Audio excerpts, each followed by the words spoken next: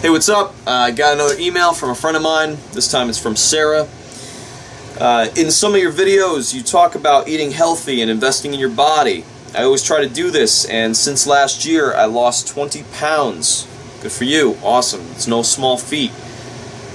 But when I'm out with friends, a salad really doesn't look appealing compared with their pizza. Any help on this? First off, Sarah, like I said, it's really good. 20 pounds is not an easy feat. And you obviously have goals, which is very important. That's good. You know, you want to look good. In our society, we are programmed to be short-sighted, alright? And what I mean by this is that even if you just take some of the reality TV shows that are out there and some of the quick fixes that we're fed through marketing and advertisements and such, you know, take this pill and you're going to be ripped. Take this and you're going to lose 20 pounds by tomorrow. You spend a year, do by tomorrow, you know? Well, it's all a bunch of bullshit, right? And it gives us a non-reality way, a non-realistic way of looking at the world and thinking what we're actually going to get out of it. So, if you look at some of the TV shows, you've got like Flip or Flop. My mother watches that one. It's basically they buy a house and they flip it, right? Well, they go into a house that's completely decrepit, and within an hour, you've seen that house get demolition and new fixtures and furniture and all this stuff put into it, and it looks amazing. Well, it gives a really unrealistic view of how much it really takes to flip a house.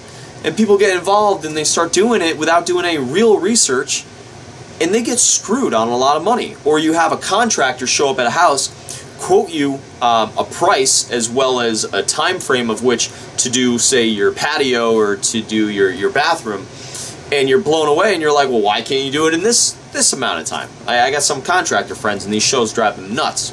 The problem is that this basically programs us to expect the same. Now, on the flip side, alright, it also messes with our perception of how bad something's going to be for us. And you're talking about food. You're saying that when you go out with your friends, they're eating the pizzas and the burgers and that types of stuff.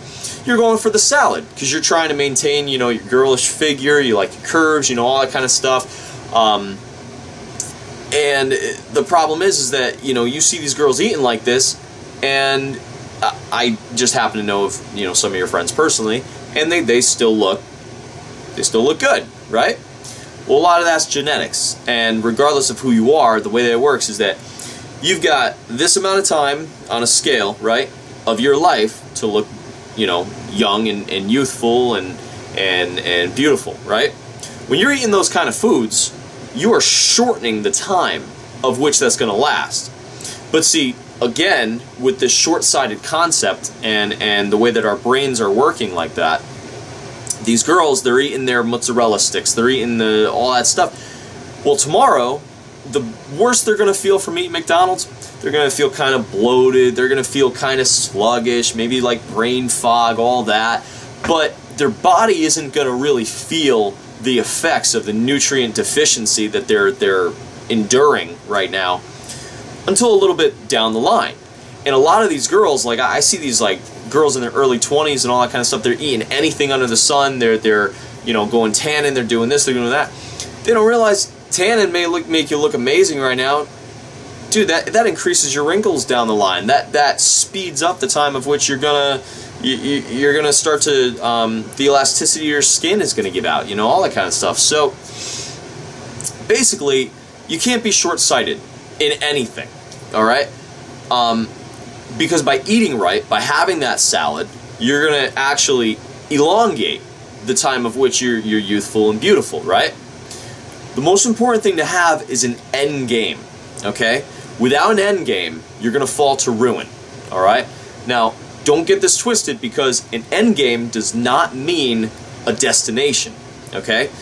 Your end game does not need to be, you know, this absolute perfect beauty of a woman on the front page of Sports Illustrated or whatever, swimsuit edition, right? You don't need to be that, okay?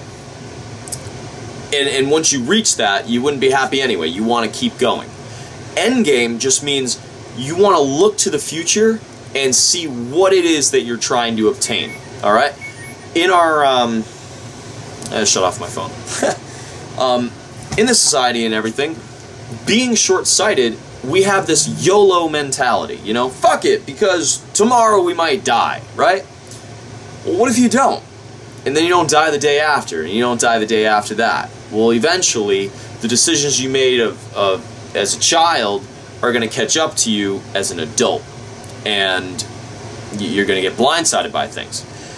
And if you start to learn the stuff of which you already know, because if you lost 20 pounds between last year and this year, I'm guessing, if you did it healthily, I'm guessing you know a lot more than a lot of your other friends do.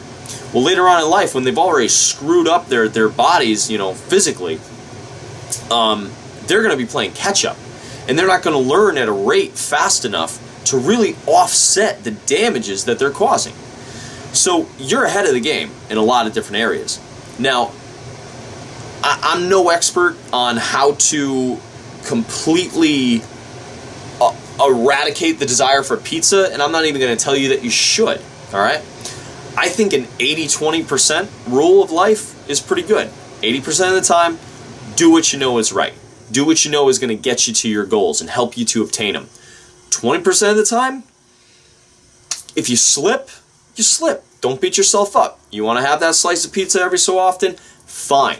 Just don't make it a way of life. Don't make it a way of something that is just not congruent with who you are or what it is that you want to obtain.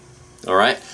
Who you are is far more important than what you do.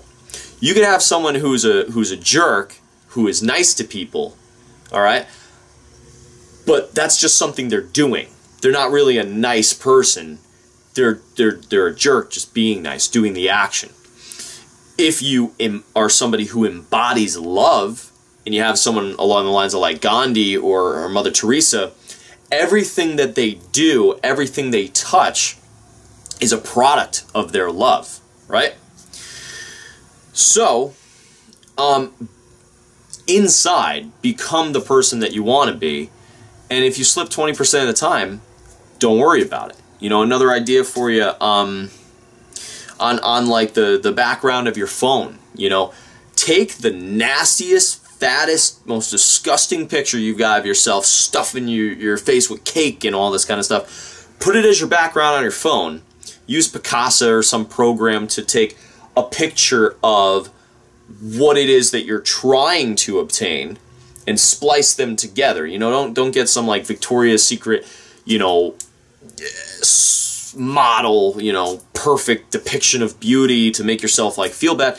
You know, be realistic with what you want to obtain. You know, we all have some limitations, and you want to be realistic about it, right?